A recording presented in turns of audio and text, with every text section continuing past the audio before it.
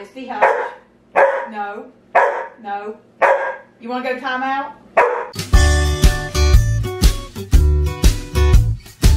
Howdy everybody. Welcome back to Misty and Me. Today I was going to show you some really weird habits that Misty has. I don't know if these apply to all English Shepherds or just Misty specifically, but these are some really weird habits that she's developed over the years. The first weird habit is she is a true English Shepherd as far as if I'm walking through the house, if I'm doing housework, whatever, she is going to be right attached to my heels 100% of the time.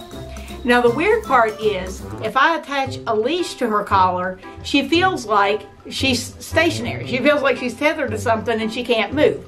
So all I have to do is hook a leash to her collar. It doesn't have to be hooked to anything. And she'll stand in one place and won't move.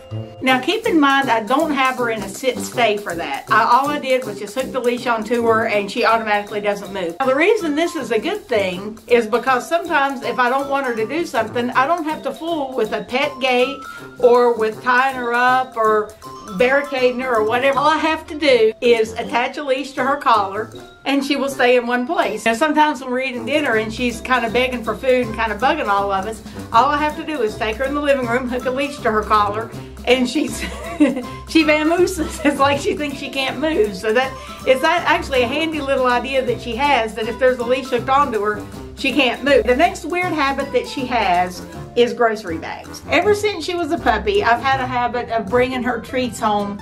Every time I come, I'll bring her a chewy or some kind of a treat or some kind of a toy, and she knows it's in the bag. So all she has to do is hear a bag rustling, and she knows, especially if I'm just coming home from the store, that there's probably something in it for her. Now the good part about it is she will only get out what belongs to her. She won't bother any of my stuff, any of my food or cleaning supplies. She only gets out exactly what belongs to her and eats that, and she'll leave everything else alone. Another weird habit that she has is most dogs want your attention while you're working. But Misty goes a step further just to make sure. Sometimes I'll sit on the computer and I'll sort of look at the screen and type with one hand and pet her with the other hand. Well, that's not satisfactory, so she's figured out a way to make 100% of the attention on her and 0% of the attention on whatever I'm working on. And that is, she wants both paws on me and I have to hold one paw with each hand and pet her.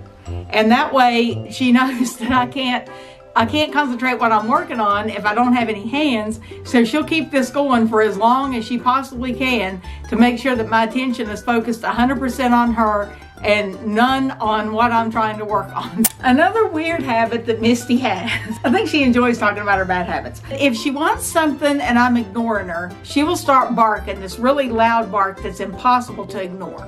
So a couple of times I've put her in timeout for this habit that she has, so she also knows what timeout means. If she's barking like crazy because she wants something that I won't give her and I threaten her with timeout, she'll roll over on her back, so there's no way I can actually get her into timeout. So this is what it looks like. Misty, hush. No. No.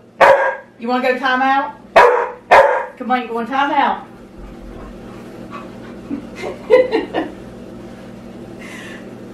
Those are some of Misty's weird habits. What kind of weird habits do your dogs have? Let us know in the comments below. We'd love to hear about it. Thanks for watching today, and we'll see you again tomorrow.